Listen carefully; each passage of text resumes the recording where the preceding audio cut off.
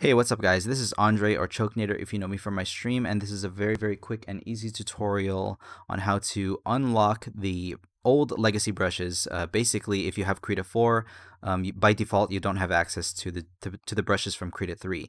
And you can actually, I mean, most of you already, I know, are already like playing with all the brushes, but you can actually find more if you go here to settings, manage resources, and you can see active bundles and inactive bundles here. So by default, when you download Krita 4, the Krita 3 default resources are here in the inactive bundles, and all you have to do is click this left button, move it to the left. And you can make sure what version you're on by going to help about Krita, and you can see that I'm on Krita 4.4.0, basically Krita 4. So again, that is settings, manage resources, and whatever's here, you just click on it and move it to the left. So I can move it back to the right, and move it to the left unlocks it. So it's really nice because there are quite a few brushes in Krita 3 that I enjoy using that were no longer accessible by default. So for example, there's this one here, right here, fill_block.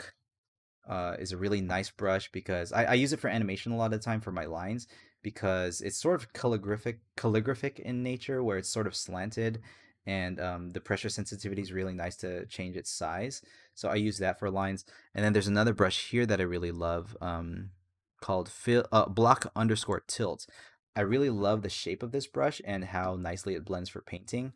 So I use that brush a lot for painting, especially because like you can like, for example, if you have a line here, if I make it like a line, uh, this brush is really nice at reaching the corners. So if I take this brush and I make it a little bigger, I can color inside the corners here really nicely. I can reach into it. And a lot of circular brushes, you can't really do that with.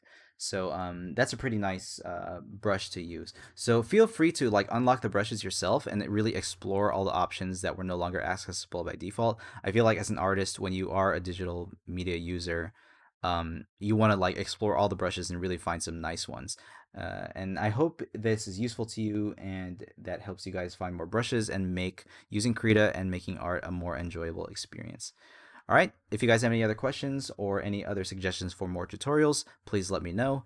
Thank you guys. Love you all. God bless. Bye bye.